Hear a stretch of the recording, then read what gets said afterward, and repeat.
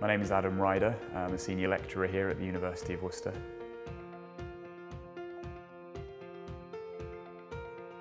Biomedical science is the study of tissues, cells, organ systems within the human body and how all of that fits together and when that starts to go wrong in disease processes.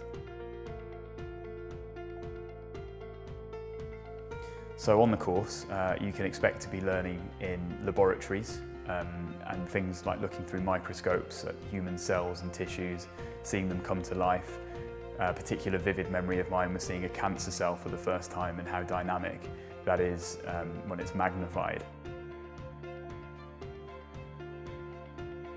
So in a lecture you will be taught by a range of different people, which might include renowned specialists in a particular field, where they will come in and share their clinical experience and teach you more in-depth knowledge around the subject area.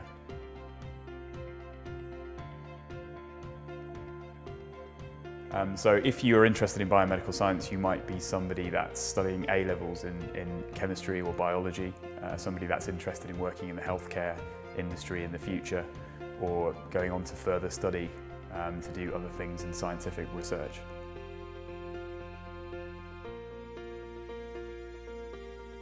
Biomedical science appealed to me, I think.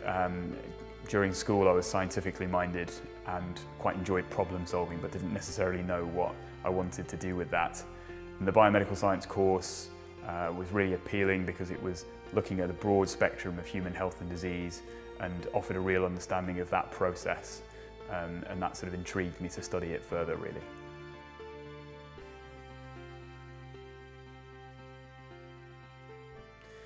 So there are lots of options with a biomedical science degree.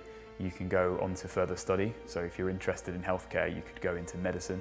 I myself became a physician associate, or you could go into industry, pharmaceutical industry, or education, so academia and teaching.